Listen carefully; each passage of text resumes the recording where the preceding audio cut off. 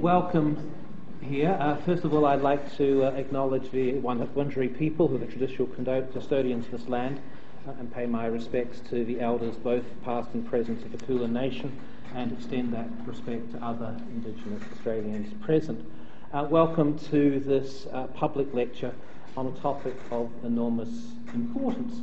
What does it mean to be a monarchical republic or a republican monarchy? I guess we'll find out from our speaker today which of these sorts of things we're in. My name's Trevor Bernard. I'm the head of the School of Historical and Philosophical Studies, which is a school of many disciplines and centres of research.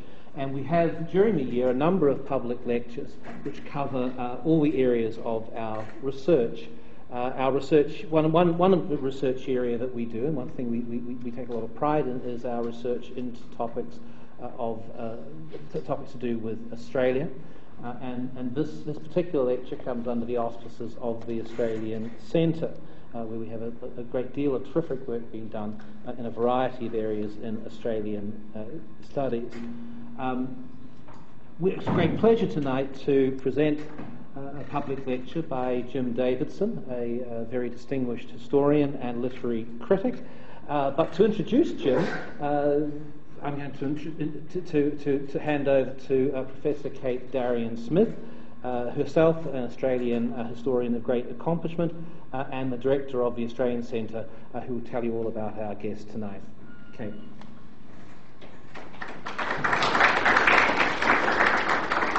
Thank you very much, Trevor, and welcome everyone. It's a great pleasure to be here to introduce Jim Davidson, who is a Associate Professor and Senior Research Fellow at the Australian Centre in the School of Historical and Philosophical Studies.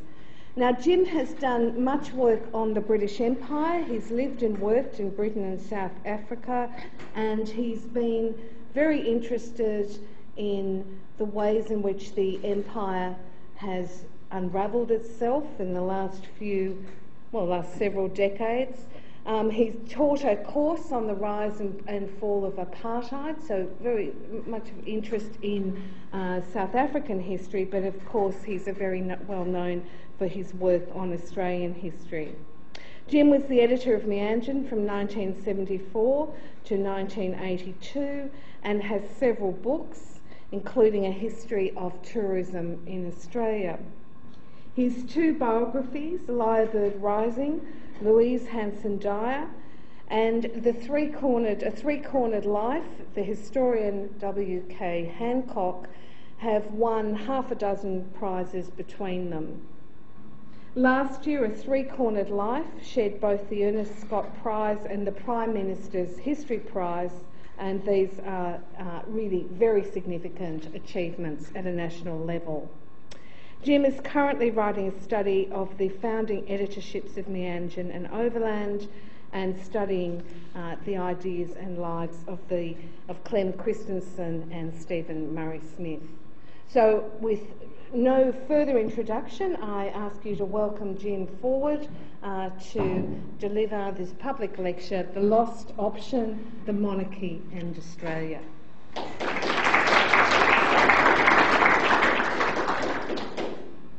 Thank you, Your Majesty. Just a little vulgar colonial touch. Since the university doesn't provide jugs and glasses, and we have to go out and get the water, never mind, things are tough in the Acker Archipelago these days. A once proud empire reduced to a Cheshire cat smile and a wave. It's easy to make fun of the monarchy, but I don't propose to do too much of that today. This evening, I want to consider the attempts that have been made to make the British monarchy more effective here, to comment on its present popularity, to concede the presence of a monarchical instinct in society, and to indicate the lost option, a monarchy of our own. First, it's necessary, as a marker, to recall the monarchical position in all its imperial splendour. Arthur Balfour, later Prime Minister of Great Britain, was explaining to the new king, Edward VII, the nature of the empire he now ruled, and why it was necessary for his son, in 1901, to embark on a year-long tour of it. The King, said Balfour, is no longer merely King of Great Britain and Ireland, and of a few dependencies whose whole value consisted in ministering to the wealth and security of Great Britain and Ireland. It is now the greatest constitutional bond uniting together in a single empire communities of free men separated by half the circumference of the globe. All the patriotic sentiment which makes such an empire possible centres in him, or chiefly in him, and everything which emphasises his personality to our kinsmen across the seas must be a gain to the monarchy and to the empire. Now, the present opportunity, opening the first federal parliament in Melbourne, of furthering the policy thus suggested is unique. It can, in the nature of things, never be repeated. A great commonwealth is to be brought into existence. After infinite trouble and with the fairest prospects of success, its citizens know little and care little for British ministers and British party politics, but they know and care for the empire of which they are members and for the sovereign who rules it. Surely it is in the highest interest of the state that he should visually and, so to speak, corporeally associate his family with the final act which brings the new community into being, so that, in the eyes of all who see it, the chief actor in the ceremony, its central figure should be the King's heir, and that in the history of this great event, the monarchy of Britain and the Commonwealth of Australia should be inseparably united. So that's the aria at the beginning. The recent death of Queen Victoria, the reluctance of the new king to be parted from his son for so long, together with the demonstration of imperial unity then evident in the colonial contingents in South Africa, joining the British in fighting the Boers, drew this lucid statement from Balfour a generation before the Imperial Conference of 1926 and the Statute of Westminster 5 years later. But it was not a matter simply of royal puppets being manipulated by the politicians. The royal family had their own perspective. Their understanding, as they considered the empire with its panoply of self-governing colonies, crown colonies, protectorates, and a whole subordinate empire in India, a congery of polities rather like the Holy Roman Empire in their deeply Germanic past, was partly a dynastic one. And let it not be forgotten that the claims of royal families can be particularly tenacious. Franz Joseph of Austria, who was still reigning in 1916, was, amongst other things, King of Jerusalem, a title that had been held in his family since the Crusades. In Britain, the king had only given up the ancient claim to the throne of France in 1801, when the existence of Napoleon made it pretty plain he wasn't. So one finds, in connection with this greatest of all royal tours, that it was the future George V himself, once the journey to Melbourne had been seen as a necessity, who suggested that Canada too should be on the itinerary. Dynastic concerns made it very easy for the royal family to get into the spirit of the thing. Now, until the reign of the present Queen, royal tours were special, not least because of their rarity. The Queen has been here 17 times, twice as many visits as were made by members of the royal family hitherto. Unlike her, none of them were reigning monarchs. Indeed, those 7 royal visits could be characterised as follows. You can go to sleep and look at it if you choose. First, the naval visits of Prince Alfred, Duke of Edinburgh in 1867-68 as captain of his own ship, the Galatea. And then the visit in 1881 of the future George V and his brother on the Bacchante as midshipmen. So the 2 naval visits. Then you have 3 visits connected with the Commonwealth and Canberra. George's tour of 1901, already referred to open the first federal parliament. Then that of the Prince of Wales, later Duke of Windsor, to lay the foundation stone of Parliament House in Canberra. Then, 7 years later, we're up to 1927 now, the visit of the Duke and Duchess of York to actually open the first Parliament in Canberra. So you can see that while noting milestones in Australia's development, these visits did serve to connect them, exactly as Balfour said, not only with the royal family, but with the wider imperial project. Finally, these pre-Elizabethan visits include 2 by the King's brother, Prince Henry, Duke of Gloucester, and his Duchess. The first was in 1934 for the centenary of Victoria, and the second not till after the war, when he returned with his wife to act as Governor-General from 1945 to 1947. Pretty long visit. Now, occasional Governor-Generalships were a way of projecting a more substantial royal presence. Just as Canada had received the first royal tour in 1860, so in a left-handed way it received a regal couple in the 1870s, when the Marquess of Lorne was appointed Governor-General. His Marchioness, that's what you call a Lady Marquess, believe it or not, was Queen Victoria's daughter, Princess Louise, whose name lingers in the Rockies with the famous lake. If one includes Louise and her husband, then Canada had 3 royal governors-general. South Africa had 2. New Zealand, none. Might this temporary devolution have gone further? There was, after all, the case of Brazil. In 1807, when Napoleon invaded the Iberian Peninsula, the Portuguese royal family fled, rather breathtakingly, removing the court to Rio de Janeiro, a mere colonial capital. From there the king reigned, and soon promulgated that Brazil was henceforth to be considered a realm of equal status with Portugal and the Algarve. Eventually, the Napoleonic Wars ended, and in 1821 the court returned to Lisbon. But King João VI left behind his son, Pedro, to act as viceroy. Faced with myriad difficulties, and well aware that the Spanish colonies in Latin America were still fighting wars of independence, the king told his son that if he had to take any dramatic step affecting the relationship between the 2 dominions, he would accept it. The situation in Brazil remained confused. There was bloodshed. Suddenly, in 1822, the prince took a 180-degree turn and declared Brazil fully independent from Portugal, with himself the Emperor Dom Pedro I. Pedro reigned until 1831. These are Braganza, this is the House of Braganza in Portugal and Brazil. Braganza hijinks with the marriage to a Spanish Bourbon princess in Rio, to one of Pedro's sons. And he was then succeeded by his son, the infant Pedro II, who grew up to be a modest man with the temperament of a scholar. The 2 things don't always go together, but in his case they did. He attended the first Bayreuth Festival in 1876 in disguise as a Portuguese nobleman, although many had a good idea who he was. Perhaps better than he did. When staying at a posh hotel, he duly signed the register as Pedro. When asked to fill in the column designated occupation, he said, "Oh, Emperor." In fact, he was a man of science and culture and an indefatigable linguist, respected intellectually by figures such as Nietzsche and Victor Hugo.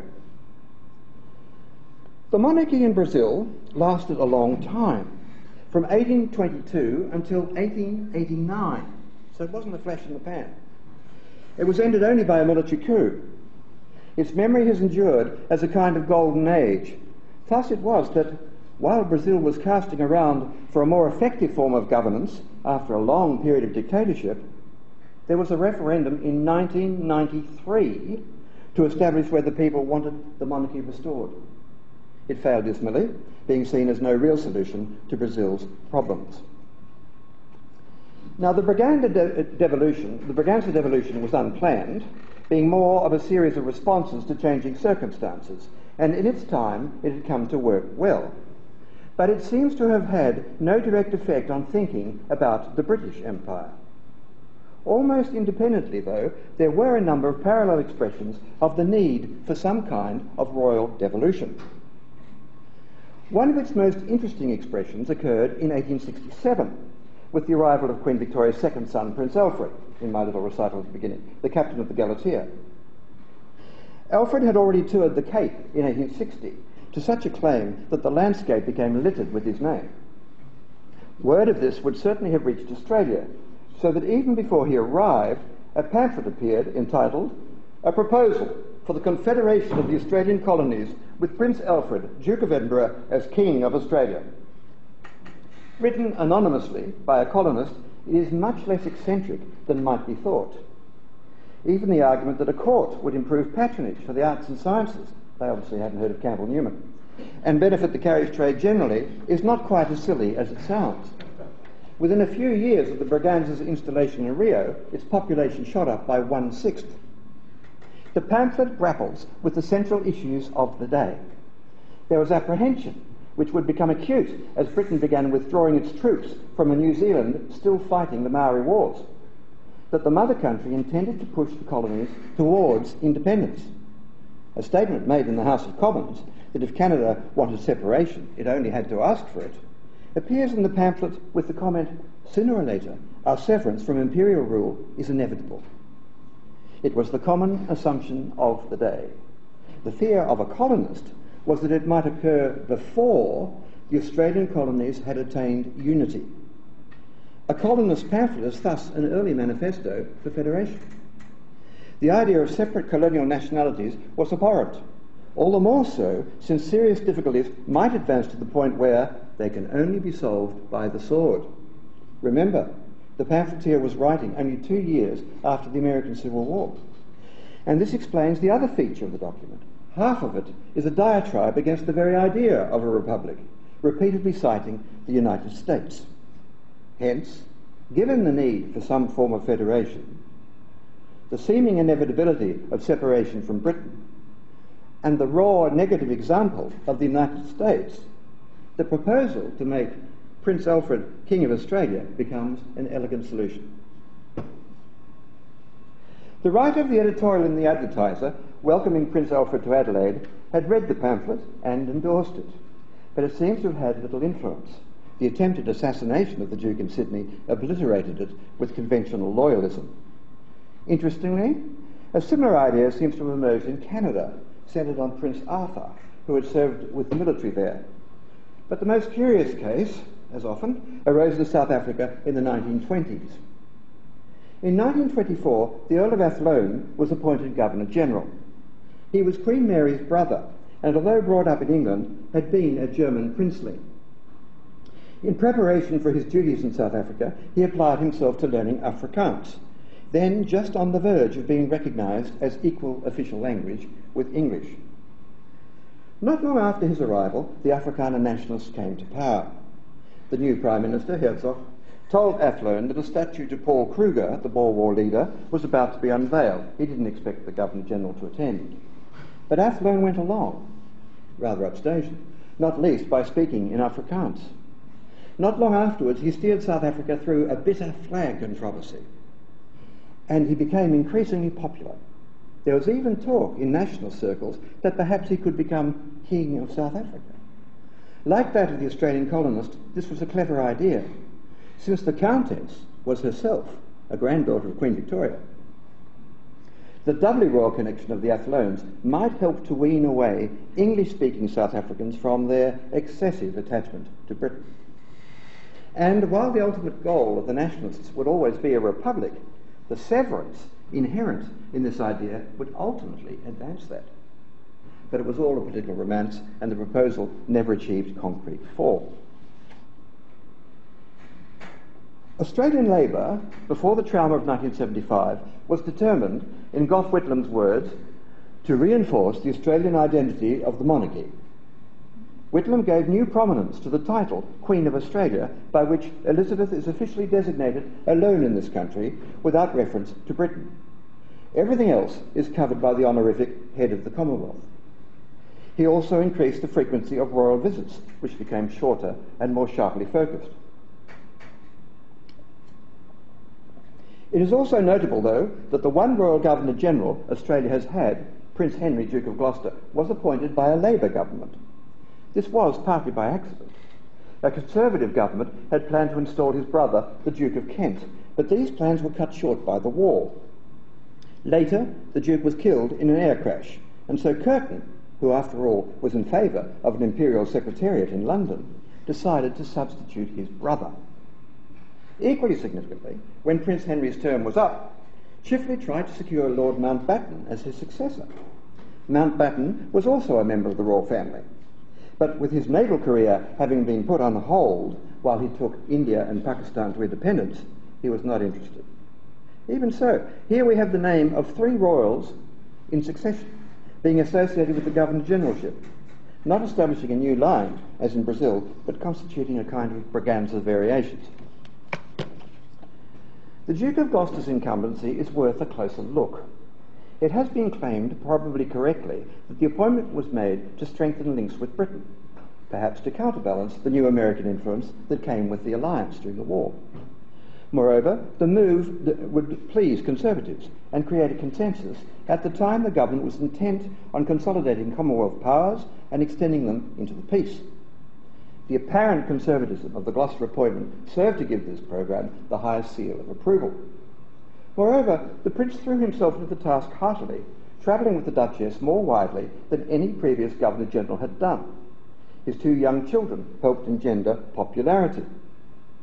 All this coalesced to produce something like our own homegrown monarchy. The stamps issued in 1945 show this very clearly. Although stamps today are little more than suburban stickers, at the time they were official, engraved along with the banknotes and issued sparingly. They were almost minor acts of policy. So there the couple are, top, medallions side by side, as if royal rulers in their own right, summoning up empire in their uniforms. And I've also given an example from Spain and Monaco with Grace Kelly's elevation as Princess Grace. She has exactly the same format as the Gloucesters do. In 1954, the Queen finally undertook the royal tour that had first been spoken of since before the war. She nearly got here in 1952, but from Kenya had to turn back, returning to England on the sudden death of King George VI. When Elizabeth did come, it was as the first reigning sovereign to visit Australia. The country was delirious. Opposition to the tour was negligible. Even the communists were quiet. The former cultural nationalist Rex Ingemells fawningly referred to our colourful and partially roguish history, convicts, and how our devotion to freedom qualified us for royal attention. There were Republicans, but their position was largely grounded in the wrongs of Aaron rather than a vision for Australia. If there was a vision, it was of an inclusive, more decentered British Commonwealth. The lead had been given by the Secretary of State for the Commonwealth, Patrick Gordon Walker, who predicted that the Queen would come to spend more time in the Dominions. "I think we shall find that she not only visits the other countries," he said, "but resides in them for considerable parts of the year, playing in them the same role that she plays in the United Kingdom." The idea was in the air. It was popularised by Neville Shute, whose novel In the Wet appeared in the coronation year 1953. Shute, originally an aeronautical engineer, was one of the most popular novelists of the day, an Englishman who settled in Australia and, while appreciative of it, remained distinctly British. If the novel is an indication, Shute had abandoned Britain because it was socialist in government, yet slow and conservative by instinct. Australia, on the other hand, was new and raw and developmentalist, and, for him, agreeably right-wing. In an afterword to his novel, Shute explained that In the Wet was basically a cautionary tale. He was trying to picture the relations between various parts of the Commonwealth in 30 years' time, and the strains that might come to imperil the sovereign as the one effectively holding it all together. His purpose was serious, and in his view, fiction the best means of expounding it. By the 1980s, in Shute's vision, the Patrick Gordon Walker prophecy has become fact. The Queen now spends 2 months in Canada and 2 in Australia, with slices of time elsewhere beyond Britain. But the existence of the Queen's flight, a Commonwealth Air Force squadron run independently of the British government, causes tension with the British Socialist cabinet, caricatured by Shute as lumpen Labour. Meanwhile, rather like the recent AV referendum, there is the defeat of a new proposal which also emanates from Australia, where it has been most clearly articulated: multiple voting. Shute is much taken with this idea, with up to 7 votes being awarded to one person on the basis of different concurrent qualifications. An interesting idea for political revitalisation. In the novel, the defeat of the multiple vote referendum brings on a first-class crisis, compounded by a threat to the peripatetic monarchy. It's become plain that, shy of the strain, none of the Queen's children want to succeed to the throne. Her death would be followed by a string of abdications that could bring the monarchy to an end. So at the very time when the idea of rewarding merit comes to reformulate the franchise in England, it is also announced that the Governor-General of Canada, an Englishman, is to take office as Governor-General of Britain. Why had no one thought of it before? It certainly would free up the Queen to act simply as head of the Commonwealth, and in the novel her feckless children become, since there will be no laying of foundation stones, resigned to their destiny. While the Queen's tours increased in frequency, if not quite as she'd foretold, it was Prince Charles who was being primed to take a greater part in Australian life. The decision to place him for 7 months in 1966 as a schoolboy at Timbertop was greeted with general approval. The idea had been well thought out. While the Prince would be attending one of the most elite schools in Australia, Geelong Grammar, he would be participating in the school's regular program of sending away Year 9 to a campus in the Australian bush. The Prince would thus not only become familiar with Australian ways, but also with the natural environment. By the time of the Fraser government, there was a strong push to appoint him Governor-General. But the action of Sir John Kerr on November the 11th, 1975, had made this impossible. Apart from, to say the least, the sceptical feeling Labor now had towards the monarchy and its representative, there was the embarrassing fact that Kerr had drawn attention to the reserved powers of the office. As Gareth Evans put it at the time, if the literal language of the Constitution were to be believed, the Governor-General had all the status and power of an Ottoman sultan.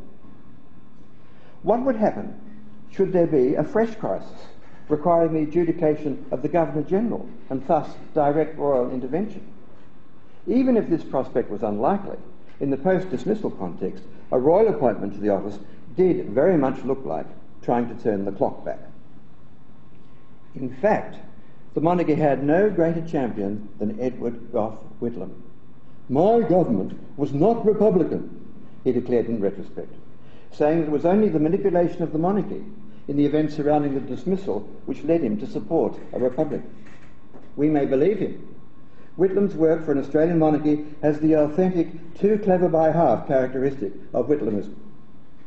He was concerned to establish Australia as an entirely separate realm, proceeding to Australianise the honour system and the national anthem.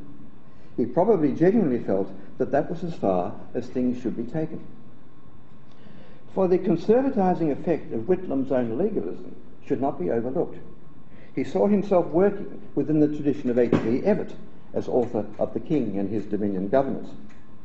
Balanced by a local person as her representative, the new emphasis on the title Queen of Australia could be taken as an invitation to bring the monarch closer to her people. Thus, a paradox. The greatest concentration of royal visits to Australia occurred during the Whitlam period. Prince Philip came twice on his own, and again with the Queen, when they came to Sydney to open the Opera House, all in 1973. That year, Whitlam referred to Australia as a kingdom, but then he was always given to exuberant legalisms. When the Shah of Iran visited, Whitlam addressed him at a banquet as sire. Perhaps he thought he was a racehorse. Certainly his race was almost run. The Whitlam attempt to Australianise the British monarchy was similarly unrealistic. No country imagines itself to be more republican or democratic in manners. Probably only the French consciously value egalitarianism more. Occasional royal swoops and scatterings of tinsel could only achieve so much, as Australia stumbled, and stumbles yet, towards its separate destiny. It has been said, truly, that no one damaged the monarchist cause in Australia so much as Sir John Kerr. Amongst other things, his action reduced the Queen to a royal cipher, not even able to deal with any petition submitted to her. In response, one of the two major parties instinctively adopted a habitual position of hostility to the monarchy. At the same time, while populist moves in England might bring monarch and people closer together, here they come across as passing gestures from a visiting celebrity. Switching on the television a little earlier to catch a program in 1977, I was surprised to find Prince Charles on the ABC music program Countdown. As the Prince spoke of the Queen's Jubilee appeal, cutting the air with half-square hand movements and with that chill in the royal voice, viewers could see the scarcely concealed scepticism of Molly Meldrum with his years and ums. At any moment, it seemed, he might burst the bubble with some wildly inappropriate remark. You Prince, me Queen. So royal tours have lost much of their efficacy, and royal governors-general are now politically impossible. John Howard recognised that in 2007. A Braganza-style solution is beginning to look more and more like it would have been a good idea for those of the royalist persuasion. But events moved too quickly for this to be considered. Until the last 20 years or so, the British would have regarded any such idea as impertinent. So too did Robert Menzies. In 1948, even after Indian independence, he insisted that it was the crown and not half a dozen crowns. The concept of the indivisibility of the crown had lingered for a long time. The idea that you couldn't separate it into its constituent parts according to the various dominions, even after it was formally ended, which it was by a series of enactments across the Commonwealth in the 1950s. But it wasn't just that. Australians too were loath to weaken the link. Before World War II, Australia's proud boast was that it was 98% British. We still had an entirely defensive attitude towards Asia, and were fearful of being cast aside, as happened to some degree during the Second World War.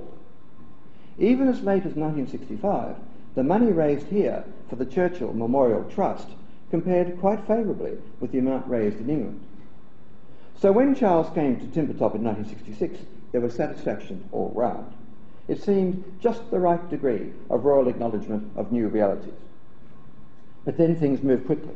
In came a reforming Labour government. The country became multicultural on the ground and in official policy, and the moment passed.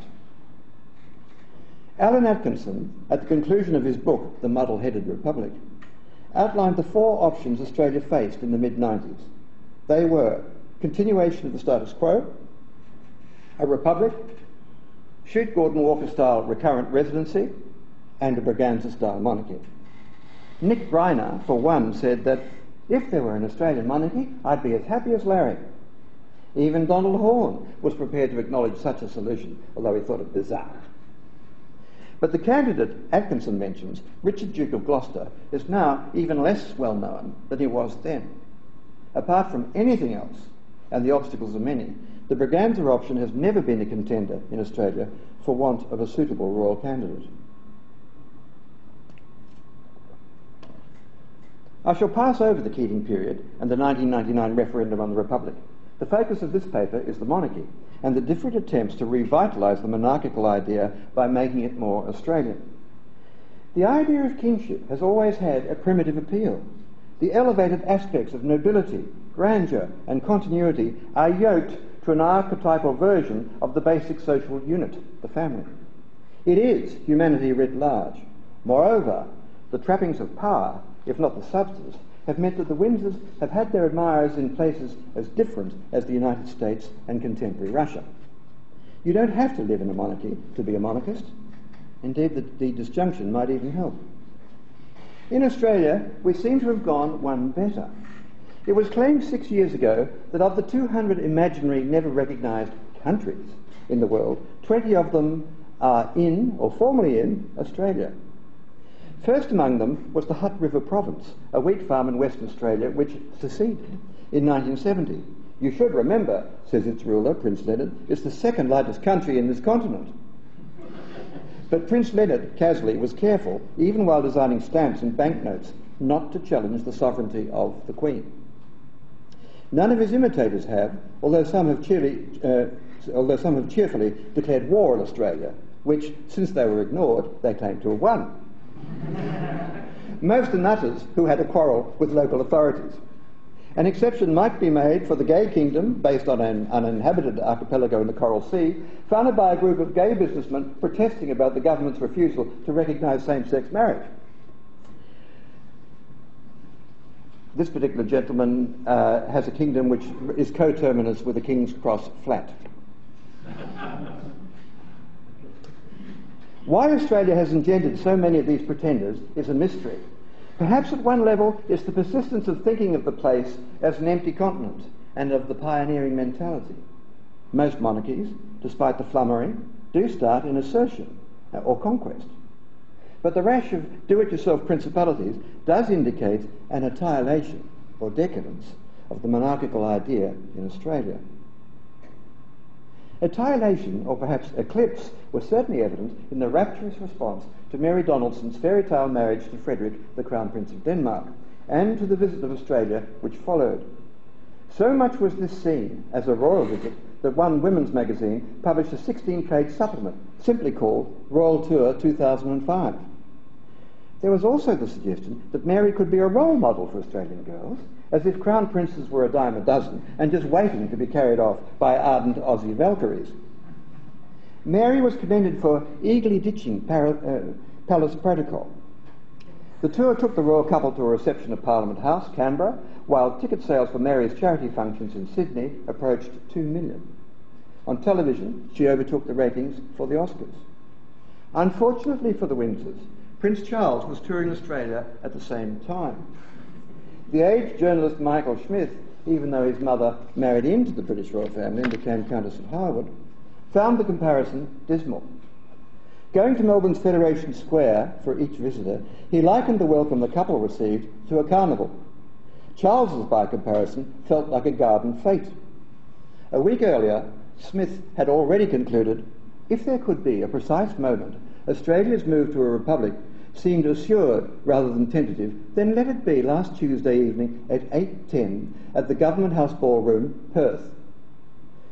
At this curious caravansary of prince, security men, aides de camp, women in purple frocks that once fitted, men with florid faces in thick weave suits that were once fashionable, I began to realise how poignant all this was. There was all the opulence and aristocracy, but also the same unmistakable sense of fading empire conveyed in the leopard's Sicilian setting, a world poised between its aristocratic past and independent future.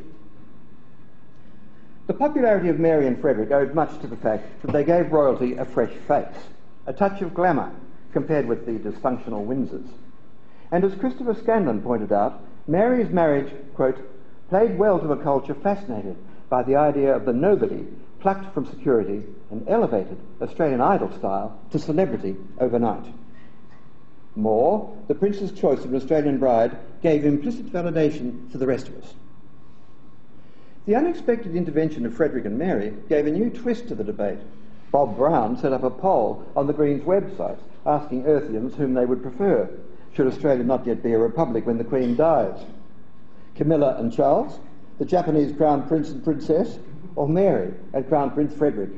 Within a few hours of the posting, Mary and Fred shot ahead with 69% of the vote.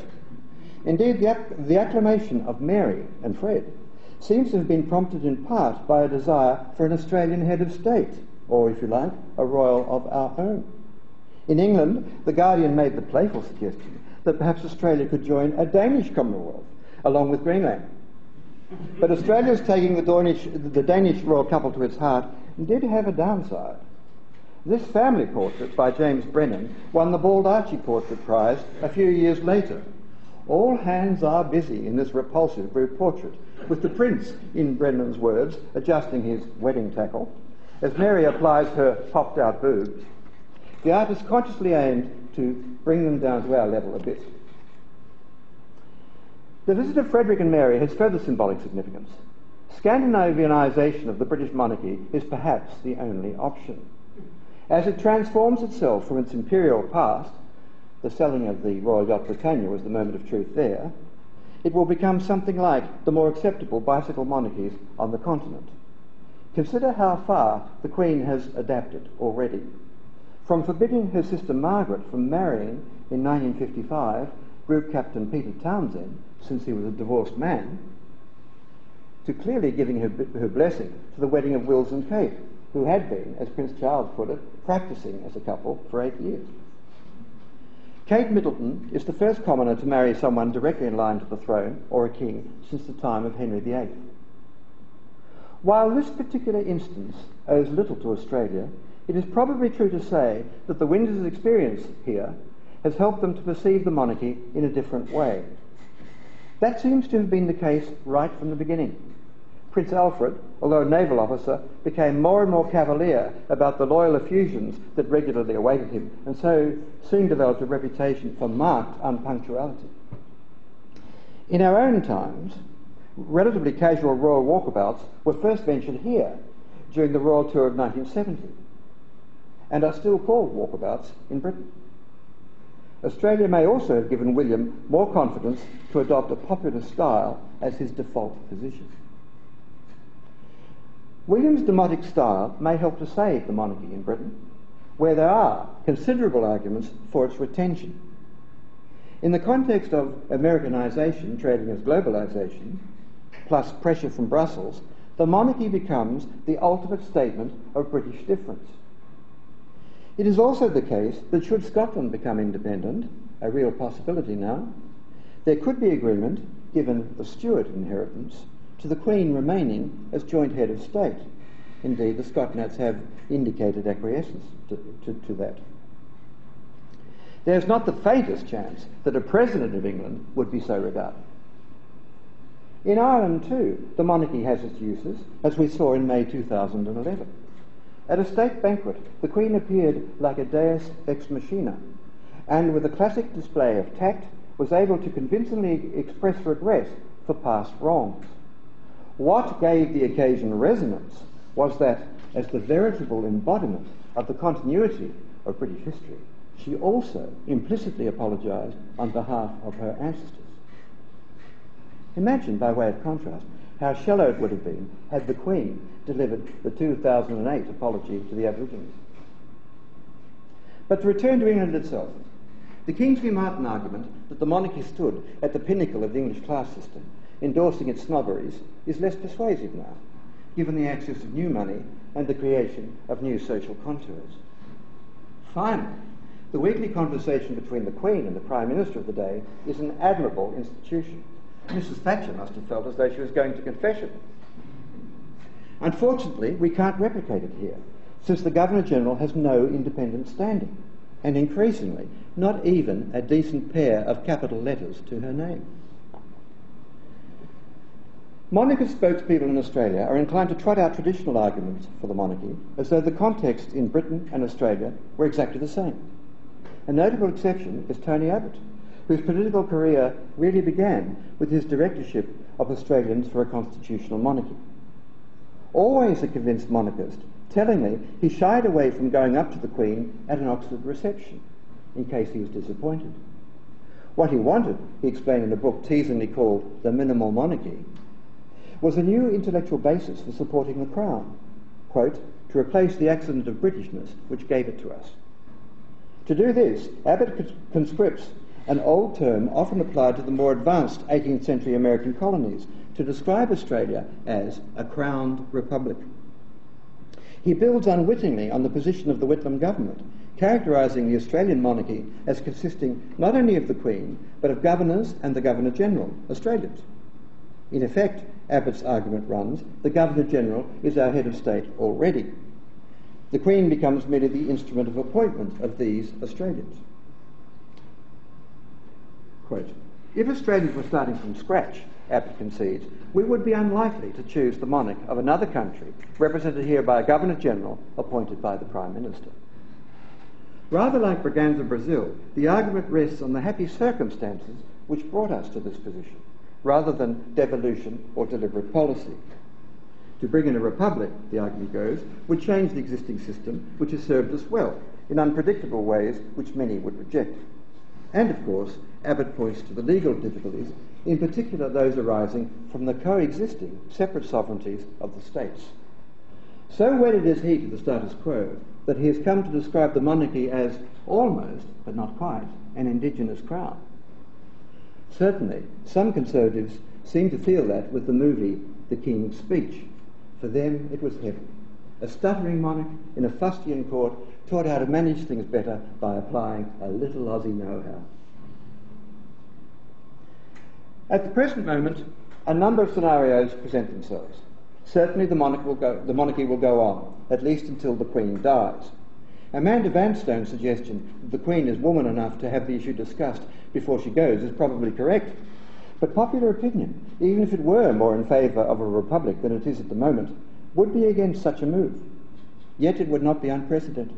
It was known perfectly well before William IV died and Victoria succeeded him that Hanover was under the Salic law which debarred female succession. On Queen Victoria's accession, it would part from Britain, as it did, under the rule of her nearest available male relative. There is, of course, always the possibility that Britain, or England, as it might be in 30 or 50 years' time, might become a republic before we do. Anti-monarchist sentiment could accelerate quickly under Charles, already the object with Camilla of the most violent anti-royal demonstration in London so far, apart from 1642, of course. At the beginning, the ground is shifting under the feet of the royals. At the beginning of the Queen's reign, everyone would have understood why, at the news of Diana's death, the flagpole at Buckingham Palace remained empty. The convention had always been that it supports the royal standard only, and this personal flag of the Queen is flown only when she is in residence.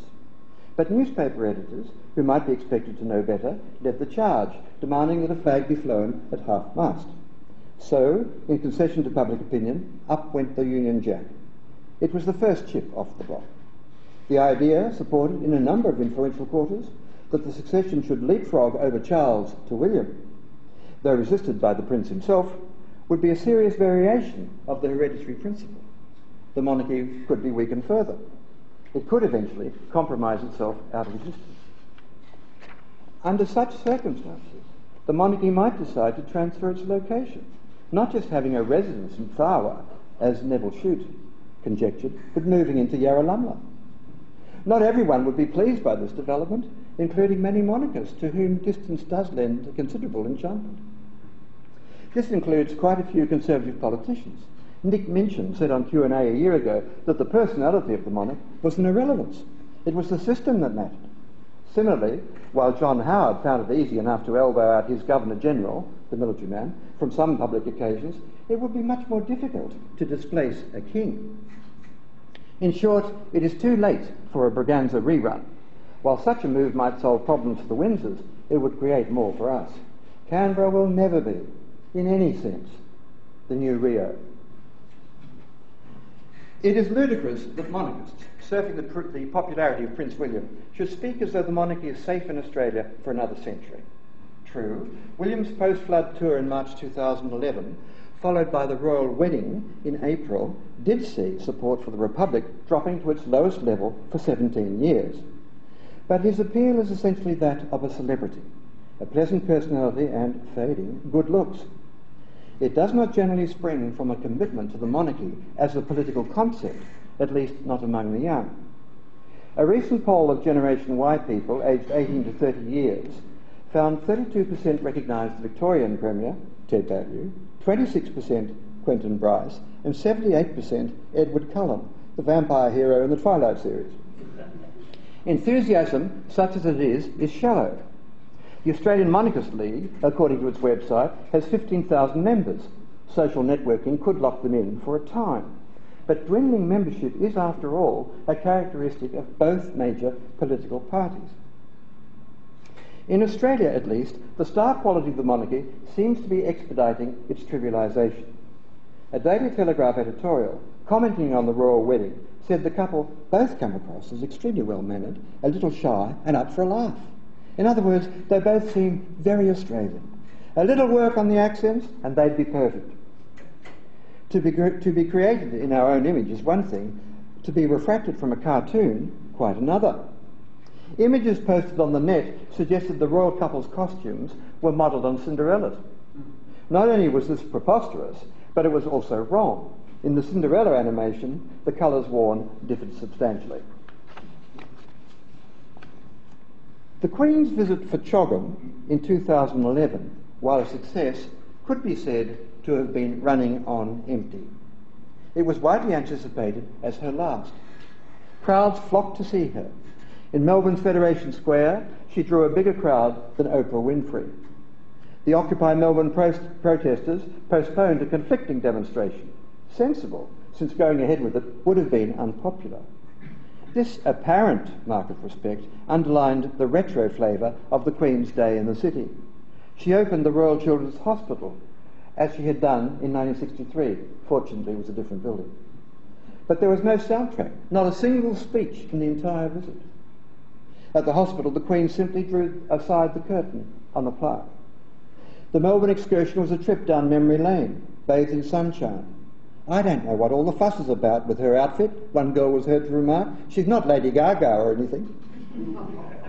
Not long afterwards, the Danish royal couple made a return visit, no less successful than their first. Once again, people responded to, quote, Australia's own royal, Crown Princess Mary. The monarchy appears safe for the moment. Even Malcolm Turnbull says a lot of Republicans are Elizabethans as well. A news poll in April 2011 found support for the Republic was 10% lower than it had been at the time of the failed referendum in 1999. Moreover, only 40% of those aged between 18 and 34 backed a Republic, and only half of them unequivocally. Such a dramatic shift might reflect the popularity of the royal family or a growing conservatism, but also deep disenchantment with Australia's political leadership, quite apart from distrust of what some people term the politician's republic. Often the referendum is cited as though the Republic's defeat is carved in stone, but sooner or later the figures will swing back. People scoffed at Winifred Ewing as a solitary Scottish nationalist being elected to the House of Commons in 1967. Now there is a Scottish nationalist government in Edinburgh, with independence a distinct possibility. While there are more pressing issues in the Republic, nothing shows more clearly the lack of vision that seems to have crept across our whole political system. Often the Republicans seem to have been just waiting for the Windsors to fall into a hole. None will be big enough, not even for King Charles.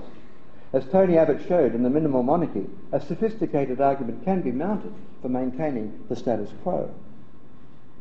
Moreover, questions such as changing the flag in the Republic have become more complex, since they are affected by a new factor evident since the mid-1990s, evident ever since Pauline Hanson donned the flag as a drape.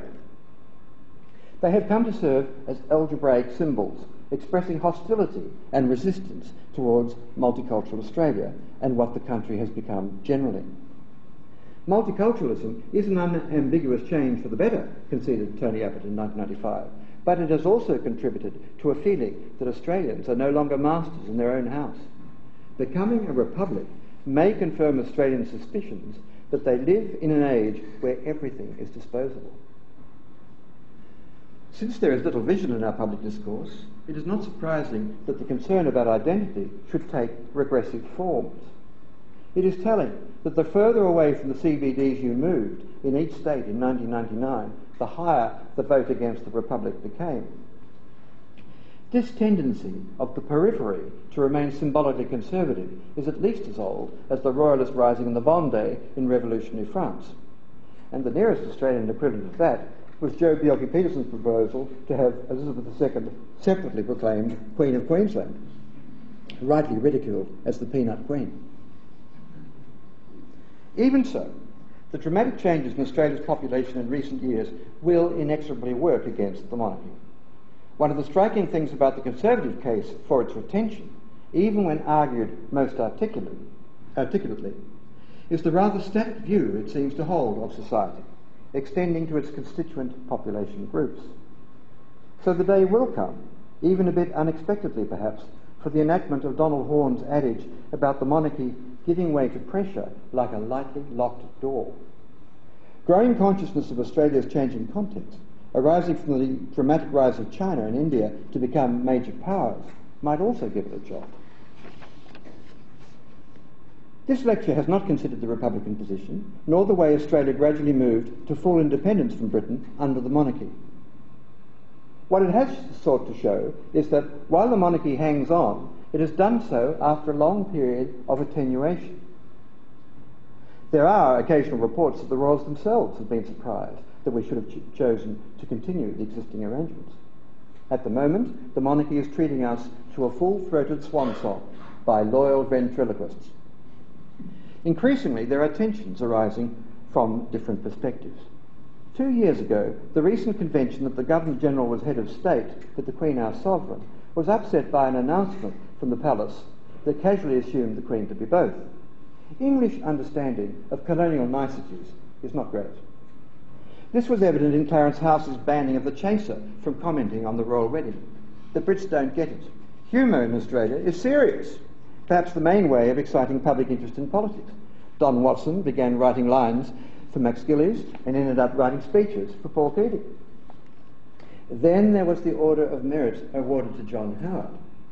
The order is the gift of the sovereign, and Howard's elevation falls within the expected range. The former Canadian Prime Minister Jean Chrétien became a member in 2009. But since the monarchy is supposed to be above politics, it is not a good look. John Howard still engages in political debate whenever he has the opportunity. Moreover, the honour looked like a reward for services to the monarchy.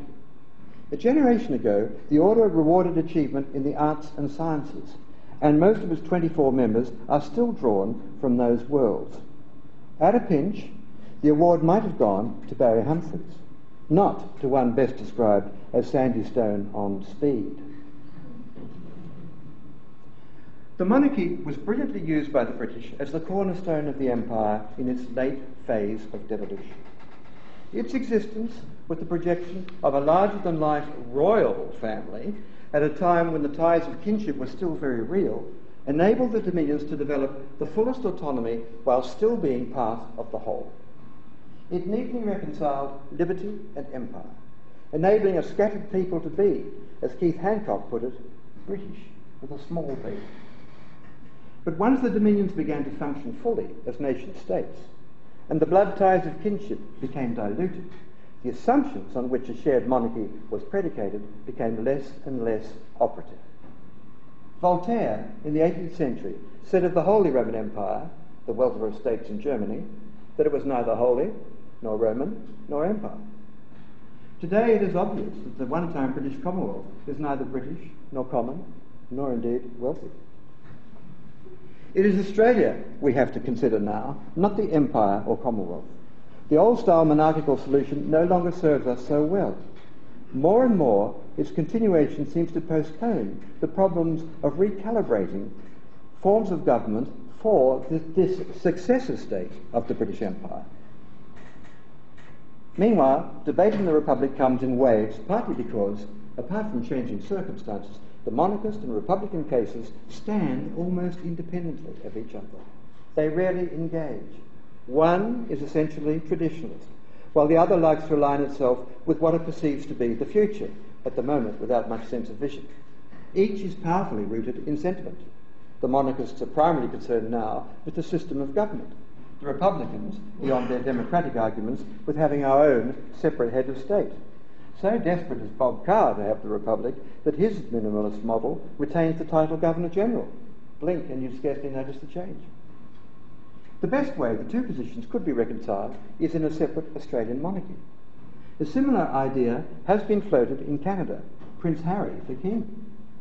But its realisation here would be absurd. Australians have no taste for pomposity. A local Australian monarchy would soon founder, turning out to be a mere staging post on the road to a republic. It is a lost option. No Australian monarchy then, and no Royal Governor-General, just royalty as visiting celebrities. So the problem is essentially post-imperial. The monarchy grew out of the English society and polity. When will the Australian society and polity grow out of the English monarchy? Thanks.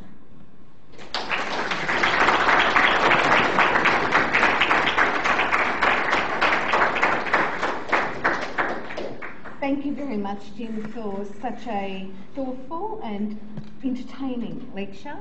And I'll just let everyone know that the lecture will be published in the next issue of Griffith Review, which I think will be out very shortly, in May. Okay, 1st of May. We do have time for a couple of questions.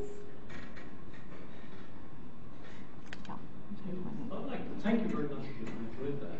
I'd like to suggest to you that there is a real option here. I saw a most interesting programme on television a few years ago from the BBC, and it commenced with a historical fact that somewhere back in the 18th century, I'm afraid the British history isn't too good, there was a dispute over the laws of succession. And at one stage it was a close-run thing as to who would be the next monarch. And okay, it was disputed somehow, and A was chosen as the monarch, and B was deposed.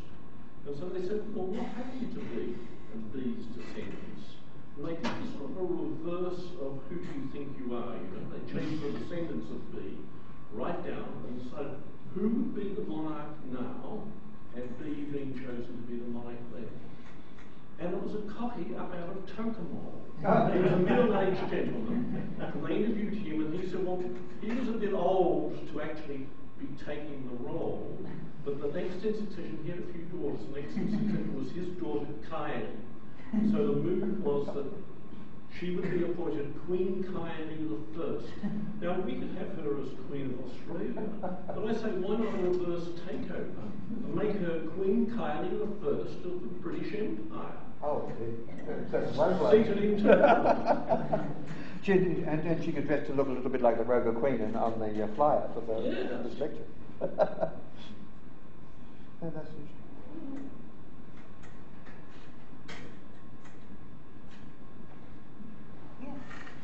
You mentioned how, I think it's Tony Evans, he said that because the states had their own sort of sovereignty sort of period, there are constitutional difficulties. Does that include the fact that each Australian state and territory has inherited various British constitutional documents like Magna Carta and stuff like?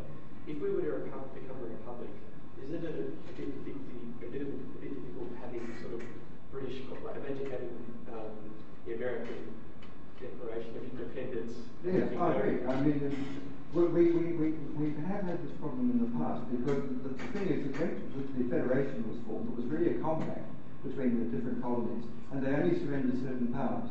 And that makes it quite different from Canada and New Zealand or South Africa used to be. So that's why Australia uniquely has this problem of the double sovereignty. And basically it requires a series of constitutional meetings and an agreement among the states, just as they eventually agreed to come together to remove in the mid-80s the last residual laws, which were colonial relics, which still bound Australia in various ways, but it did actually require the states' cooperation to do that. So I imagine this would be a similar sort of thing. Question up here. Hi, thank you. I just wondered if you'd like to comment on the relationship between the... So, can I speak in?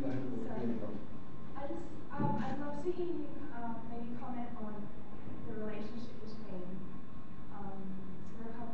monarchism, or the monarchy, Australia's relationship to the monarchy, and also the kind of ongoing historical tension with Indigenous Australians. So the ongoing tension with? Indigenous Australians. Oh, yes.